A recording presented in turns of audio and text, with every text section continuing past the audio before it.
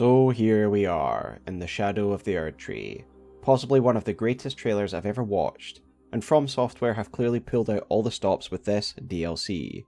New armour, weapons, story, locations, enemies, and bosses. And of course, the lore tidbits were enough to send all of us into a frenzy, with massive implications for potential storylines. Even in this 3-minute trailer, there is plenty to discuss from a lore perspective, and so I present to you my trailer breakdown.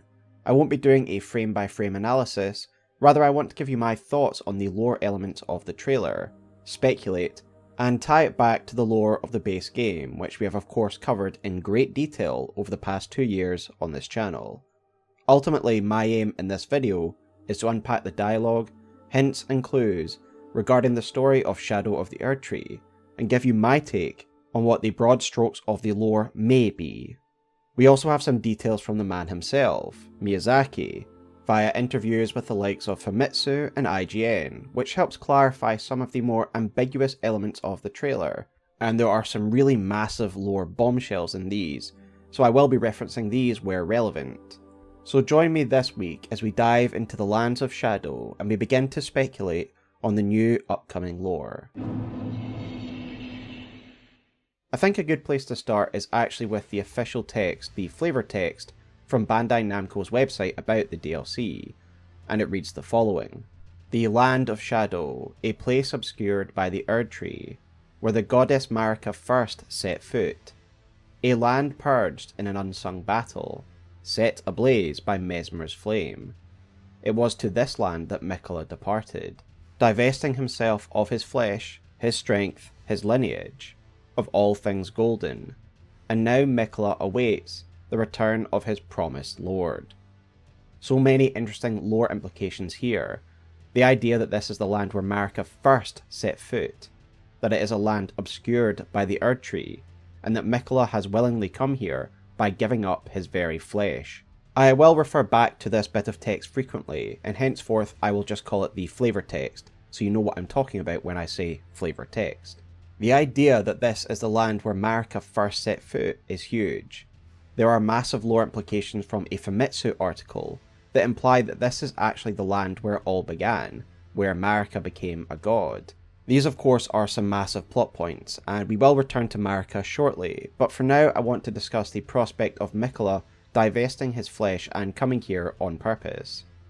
We do hear bits of this throughout the trailer as well in dialogues, but it's nice to get this overview from the flavor text. So this new region is called the Land of Shadow, clearly an alternate realm, one that has been devastated by the Erdtree's arrival, disconnected from the lands between and living in the shadow of the Erdtree instead of under its grace, like the lands between. All the information we have points to the fact that this is not a dream world like many guessed when that concept art was released a year ago. Indeed, this seems to be confirmed by Miyazaki himself, who says the following in an interview with IGN. First of all, the setting of Shadow of the Erdtree is a brand new land. It's a brand new map separate from the lands between.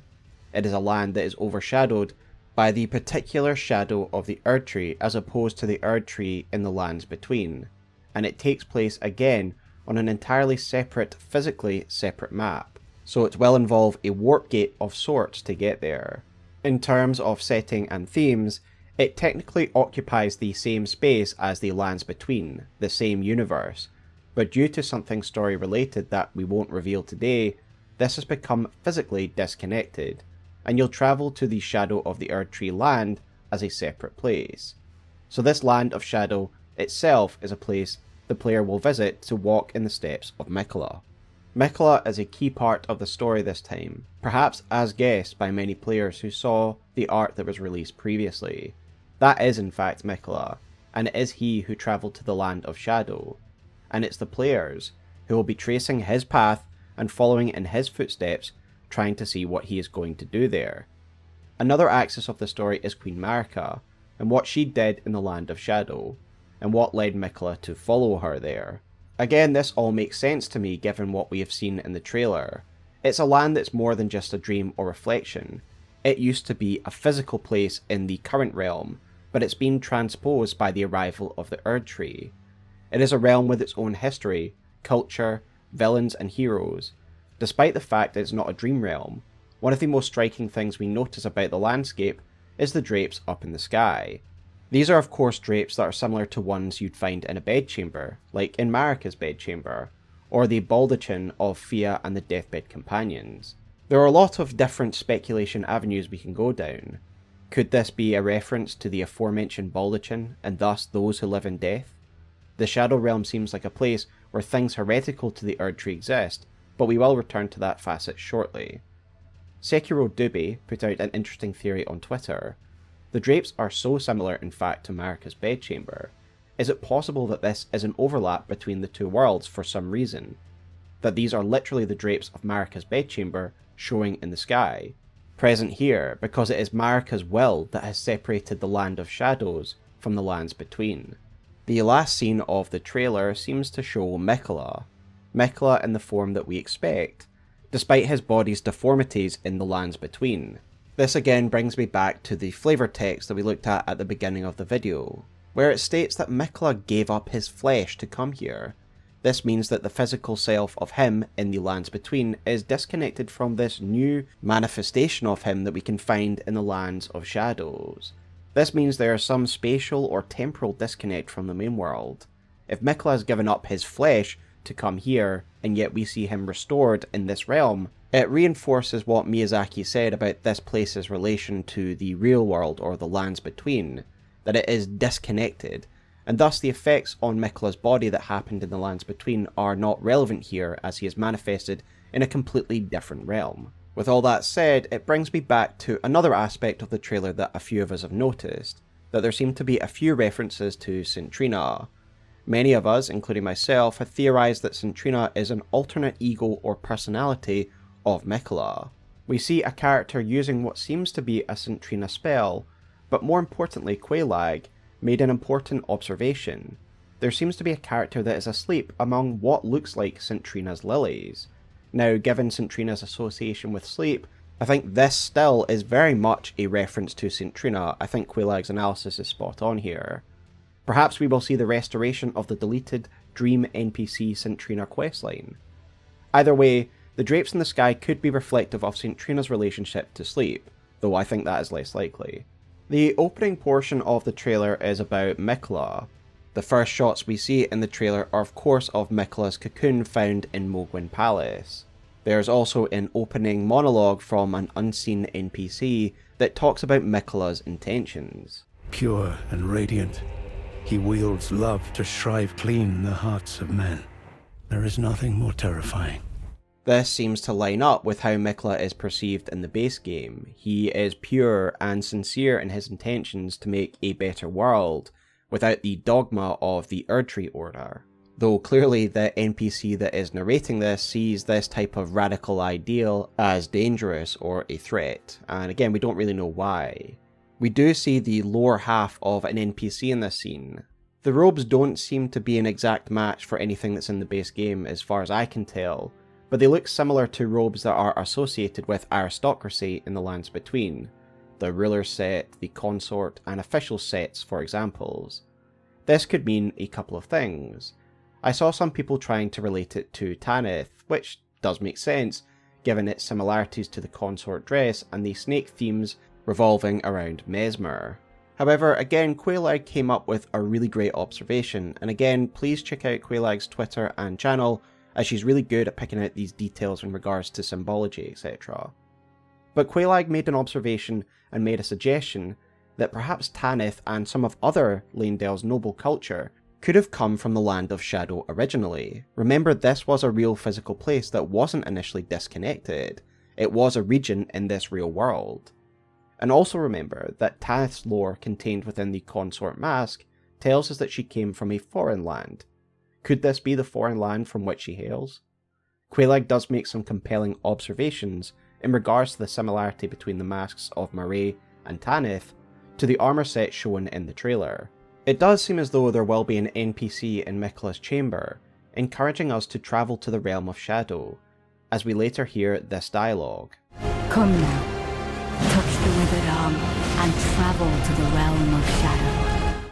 So this also confirms what we've all predicted since day one: the DLC will be accessible from Miquella's cocoon and hand, meaning that we'll be likely using Miquella's physical connection to this place as a bridge of sort, a bridge between the two worlds.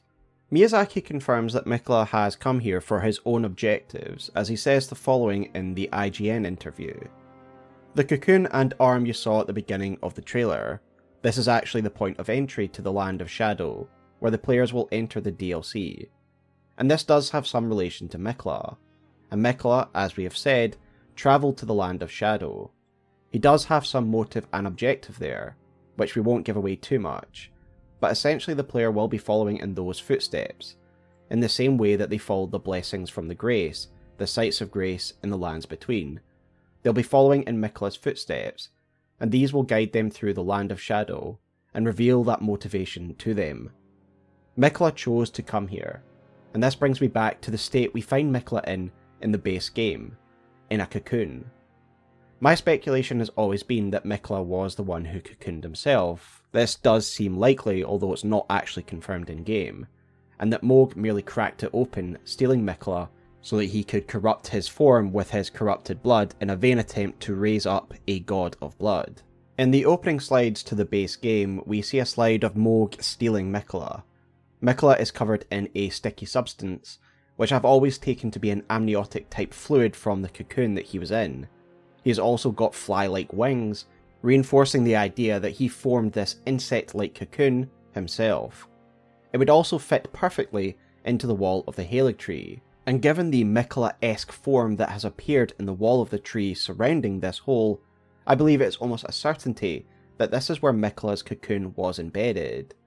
There are of course other cocoons throughout the Erdtree, and now with the additional context of the trailer in hand, I suggest this is how Miquella transported his mind to this shadow realm, and perhaps the cocoon people around the Erdtree were his followers attempting to join him. Miyazaki alludes to Miquella's purpose here, but what could it actually be? Well, we do know a decent amount about Miquella's motivations from the base game. We know that he was interested in finding a cure for his sister's afflictions, thanks to the description of Radagon's Rings of Light, implying strongly that this was the reason he initially helped his father develop Golden Order fundamentalism miracles. He was plumbing its depths for a cure to his sister's affliction. The description of Miquella's unalloyed gold needle further emphasises Miquella's desire to rid the world of the meddling of the outer gods, like the outer god of rot who afflicted his sister. Additionally, Malenia's armour set reads the following: "My brother will keep his promise. He possesses the wisdom, the allure of a god. He is the most fearsome Empyrean of all." This is clearly a quote from Malenia, and prior to the DLC I'd thought this was a vain hope of hers, a bit of copium, that she still believed her brother would deliver, despite the fact he was more or less dead. However, it seems that Malenia's faith in her brother is actually well founded, as Miquella is still active despite the mutilation of his terrestrial form. And perhaps Malenia knows full well about his journey to the Shadowlands and his aim in doing so, and so actually the state of his physical form is not really a concern to her. Given Miquella's conviction in making a purer, unalloyed world, freed from the meddling of outer gods, could we not assume that his journey here is to achieve his vision of a better, purer world? The opening dialogue of the DLC trailer again seems to align with what we know of Miquella, that he wants to purify everything. Perhaps in unifying the Shadow Realm with the Erdtree realm, or by purifying the Shadowlands, Miquella will be fixing something that's broken, some corruption, when the Lands of Shadow were disconnected by the Erdtree. The end of the trailer does seem to show Miquella purifying or casting some magic on this twisted version of the tree, but I guess ultimately we will see what his aim is here. There are a couple of Miquella details I wanted to discuss before we move on. Firstly, there appears to be a great rune at one point. Given the association the DLC clearly has to Miquella, it is most likely his. Indeed, it does have a similar composition to his sister, and as we know from the description of Mohg's Great Rune, familial ties can affect the shape of the runes.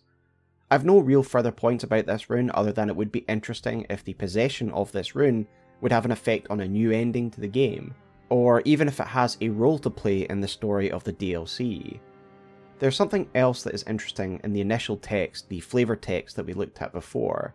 It says that now Miquella awaits the return of his promised lord. What does this mean? I do think there will now be a Miquella ending, a unalloyed, purified ending. An ending that will line up with his vision of a purified world, where we will become his lord in order to champion this. In many of my Elden Ring lore videos, I've talked about the composition of the ruling body of each new order. There is always a god, and there is always a lord. Placidusax was the lord in the age before the Erdtree. He was the lord to another god. Godfrey was lord to Marika, as later was Radagon. There's always a lord and a god. For example, Mohg wants to be the Lord of Blood, and wants Miquella to be his god. Does this mean that Miquella will become the new god? He is after all an Empyrean, and Empyreans are candidates for godhood. Will he become the new god of a new age, and we will become his lord? That would be an incredible ending, and I really hope we see that. So to try and understand Miquella's aim in being here and the scope of the DLC, it's time to talk about the Land of Shadows a bit more. But my synopsis about them is this. Marika is the one who devastated these lands and its original culture. It is now disconnected from the main world because of the gestation of the Erdtree, and ultimately it's now become a dumping ground for things that should live in the shadow of the Erdtree, things heretical, and it's ruled over by Messmer, another of her demigod children, but don't worry, we will unpack all that shortly. There's an interesting text from the Bandai Namco website, which reads the following. Guided by Miquella, players embark on a new adventure in the Land of Shadow, a world full of dark secrets, hidden behind the prosperity of the Golden Order brought upon by Marika. The wording here very much suggests that Marika has used the Lands of Shadow for some reason, to make the world of Grace more prosperous somehow, to the detriment of these lands, of course. Furthermore, if we once again return to that initial Bandai Namco flavor text, it suggests that this Land of Shadow is where Marika herself first set foot. These lands were where it all began. Even more exhilarating is this incredible quote from Famitsu, from their interview with Miyazaki, which reads the following translated. In fact, the Land of Shadows is the place where Marika became a god, and the Golden Tree was born. Naturally, there was a culture that existed before the Golden Tree, and the line dance character is derived from that culture. We'll come back to the line dance character, but this is where Marika's story begins, and this is the land where the Erdtree and the Golden Order was born. Massive. So no doubt the twisted tree we see in the skyline will have something to do with the Erdtree's gestation. The flavor text also says that the Land of Shadows are lands that are obscured by the Erdtree, again reinforcing the fact that Marika and the Erdtree are responsible for its current state, its purpose, and why it's now disconnected physically from the lands between. There's also a relevant quote from the IGN interview with Miyazaki, where Miyazaki said the following. Another axis to the story is Queen Marika and what she did in the Land of Shadow, and what led Miquella to follow her there. So Marika did something here. She did something to establish the Golden Order, create the Erdtree, all resulting in the current relationship and state of the world that we have now. We have the lands between on one side, and we have this Land of Shadow on the other side, that is disconnected, living in the shadow of the Erdtree, obscured by it, removed from the real world by the Erdtree. Something massive happened here. And Miquella has come here, likely, to undo Marika's actions. Malenia has always been right about Miquella. He truly is the most fearsome Empyrean of all. But cycling once again back to that flavor text, we do get a little bit of the history of the Lands of Shadow. There is an unsung war that is mentioned. What is this war?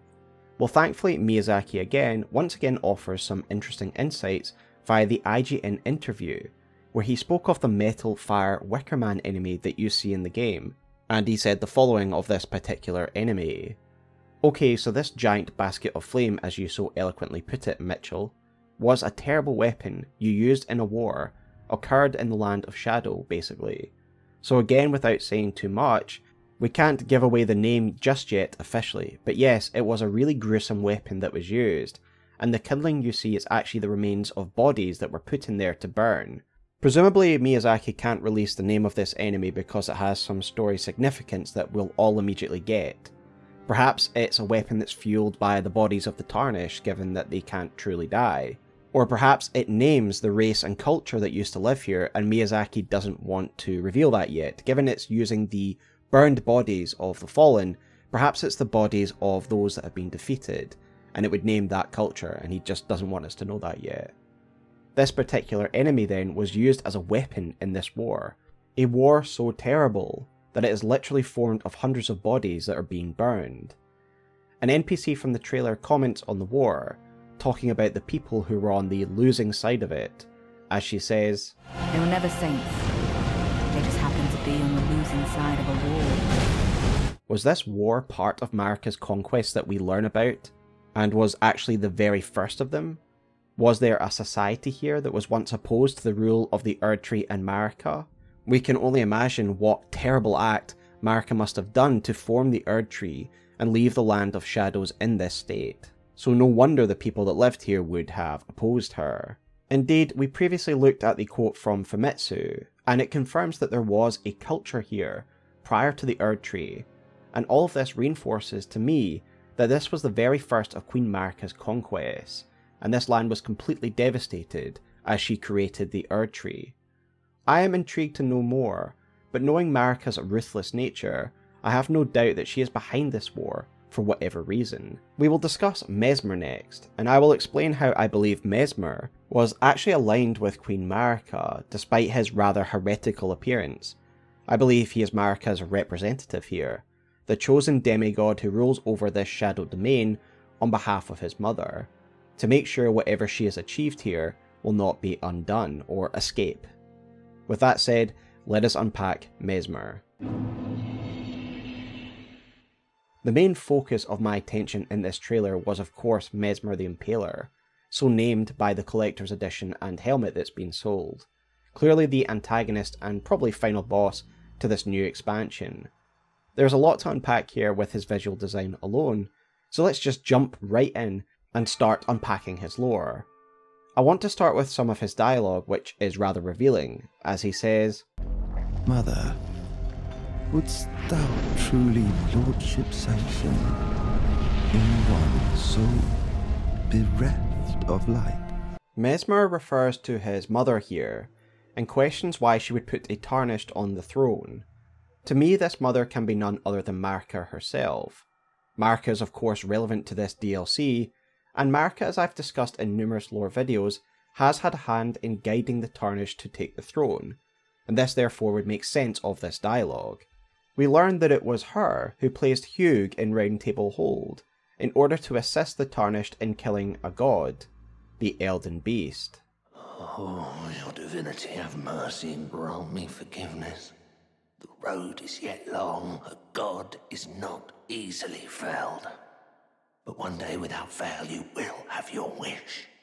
So please grant me forgiveness, Queen Marika. This of course means that she wanted the Tarnished to defeat the Elden Beast and sit the throne. Gideon's interpretation of Marika not wanting us to succeed, in my opinion, is wrong, and in my opinion is the result of him being manipulated by Radagon, whose will he believed to be Marika's, but I discussed this more in my Radagon video, so I would direct you there. As such, I think Messmer questioning the validity of a Tarnished as Lord is a question posed to Marika. So that is his mother. He is another of her demigod children. We know there are other demigods that we haven't faced in-game. The Bandai Namco article from pre-launch regarding the story trailer talks about the numerous demigods who were slaughtered in the Night of the Black Knives, not just Godwyn, unnamed dead demigods. Then we also know from the Mausoleum Soldier Ashes item description that the Wandering Mausoleums contain unknown dead demigods, again other children of Marika that we just don't know the names of. So it shouldn't be too surprising that we are facing another child of Queen Marika, another demigod that wasn't present in the lands between because he has been here in the Land of Shadows. Looking at his physical form, we can see that he has red hair, suggesting he is of the line of Marika and Radagon, much like Miquella and Malenia. Perhaps this is an unknown older sibling who left for the Land of Shadows before they were born. The user Amigop on Twitter DM'd me to share a theory with me, that perhaps the smouldering butterflies represent Messmer, as the Aeonian ones represent Malenia, and the nascent ones represent Miquella. This is a great idea that reinforces the symmetry behind the idea that Messmer is of the Marika Radagon lineage. So yeah, massive shout out to user Amigop, who not only shared this theory with me, but was kind enough to let me use their image that they created for this comparison. I'm very grateful. Additionally, the first letter of Messmer's name fits with what we know in the game. Radagon's children with Rennala all begin with the letter R, as if after their mother, Rykard, Radahn, and Ranni, whereas Radagon's children with Marika all begin with the letter M, as if after her, Miquella, Malenia, and now Messmer. There was also a really great observation made on Twitter by the user Dylan, who pointed out that the statue behind Messmer, shown in the trailer, is most likely to be a statue of Marika. The braid matches, the signature swirling cloth is also present. The statue behind Messmer is cradling a child, perhaps Messmer himself. Again, massive shout out to Dylan, this is a great observation. In fact, as I was writing this section on the script, I read the IGN interview where it is outright confirmed by Miyazaki that Messmer is indeed one of Marika's demigod children. He says the following: "You may have seen at the end of the trailer there was a piece of key art where it shows Messmer sat in his throne-like chair, and people who have played the game may recognise this throne to be one of those from the boss room where you battle Morgott.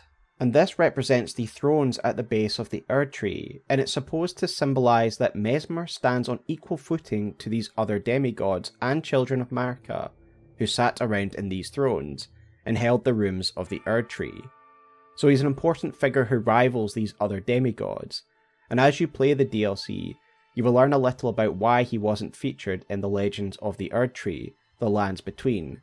You'll realise why he existed in this shadow, this land of shadow. We will return to the other aspects of this quote shortly that deals with his position, but I want to home in on the fact that it says he is on equal footing to the other demigods and other children of Marika. And if this isn't clear enough for you, the Famitsu article straight up names him Marika's child. With that said, and kind of established that this is another demigod and child of Marika, let's talk about the appearance of Messmer, as there's tons of detail here. First of all, he seems to be wielding the blood flame, and his spear, his impaling spear, very much looks like Mohg's trident, except with just one prong, obviously. This makes us think that there's an association with the Formless Mother, a force somewhat heretical to the Golden Order, and as we discuss Messmer more, you will see that this really is a pattern with him. I mentioned Blood Flame and the Formless Mother, but could there also be a connection to the Blood Star? This is interesting because I am actually working on a Blood Star video that should be out in the next week or so. But returning to Messmer, if we look at the cover art, the concept art, we see Messmer sitting on his throne with his hand open, and there seems to be a blood flame in his hand, but from these flames seems to be thorns. This makes us think of the sorceries of the guilty and that associated with the Blood Star. The rest of his getup is also similarly heretical. He is of course covered and adorned in snakes. We know from the Duelist's Helm that the snake is considered in Erdtree society to be heretical or in opposition to the Erdtree, and thus in these gladiatorial games, people used to enjoy the snakes on the helmet of these duelists be beaten up. In past videos, I have ruminated on why the snake is so hated. It can't just be because of Rykard, as that is a recent event, and the gladiatorial games date back to Godfrey's era. So there must be something older in the history of the Erdtree and the People of Grace that makes them hate the snakes. Perhaps we will learn more now. Perhaps the snakes were some of the culture that lived in these lands of shadow. It will be interesting to uncover if there's any connection between him and Rykard and Mount Gelmir. As we've discussed, we already think these smouldering butterflies are ones that are possibly associated with Messmer.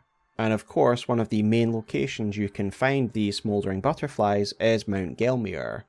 Coupled with the association with snakes, I think there has to be something here in Messmer's past that has something to do with Mount Gelmir, but all we can do is wait and find out. There is another important detail regarding Messmer's appearance. It is difficult to see, but if you pause at the moment it zooms in on his face, it seems as though one of his eyes are sealed, his left eye.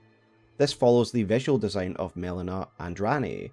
What is the relevance of such a sealing? In Melina's case, it is heavily hinted that it is related to her possible past as the Gloam-Eyed Queen, and the sealing of destined death. Will Messmer have a hidden power that is sealed away as well? The Frenzied Flame? Something new? Only time will tell. Having looked at all this, what becomes clear is it just marks Messmer out as someone who surrounds himself with the heretical. This brings me to what I see as one of the most interesting bits of symbology that I think tells us a lot about Messmer's rule and the Land of Shadows as a whole. Miyazaki stated that while the lands between are basically lit up by the radiance of the Erdtree, this realm is the opposite. This is a realm that lives in the shadow of the Erdtree and is heterodox to the order of grace that exists. This brings me to the interesting sigil found on Messmer's Impaler. It is two half circles in versions of one another, and to me it immediately means one thing: as above, so below. Again, whether this is literally an inverted shadow realm that exists underneath the real world, like an inverted shadow, or has some other kind of relationship or makeup, remains to be seen. But to me, this symbol found on his Impaler perfectly represents the idea that this is the shadow realm of the Erdtree, or at least that's what it's become since the Erdtree was gestated. This brings us to another interesting detail that is shown by the collector's edition of all things. On the image for the Messmer collector's statue, and boy, what a statue, we can see he wears a sigil on the back of his cloak, like most of the demigods who have their own house sigil. This same sigil is shown more clearly on the collector's edition box, and we can presume that this is Messmer's house heraldry that represents his rule and ideals. The sigil shows some very interesting imagery. There are of course the snakes, enemies of the Erdtree. There appears to be what is a flame, which could be the blood flame of the Formless Mother or the Frenzied Flame. Indeed, it does almost seem to be the same sigil as the Frenzied Flame, or is at least very similar. Though I also note it looks very similar to the Dragon Communion sigil, which you'll see here. This is also most interesting because Messmer's armour that he's wearing is very similar in appearance to the Drake set. And the Drake Knight set is also related to Dragon Communion, as the armour set reads the following: Black iron armour worn by Drake Knights.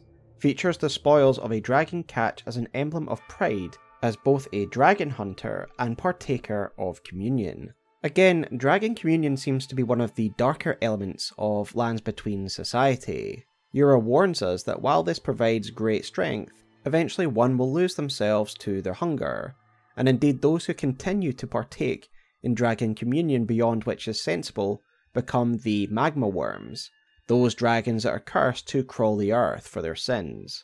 In short, I do therefore think it's likely that Messmer is once again associated with this heretical practice. Perhaps he was one of the first people to partake in such a heretical act of eating a dragon's heart. However, there's another aspect of his visual design that suggests to me it is likely that he has taken part in Dragon Communion. For if you zoom in on his open eye, you can see it's the serpent eye of one who has eaten dragon hearts. For those unaware, in the base game, if you take Dragon Communion enough times, your character's eyes will actually transform to similar eyes like Messmer's. Though again, time will tell if this visual design has anything actually to do with Dragon Communion.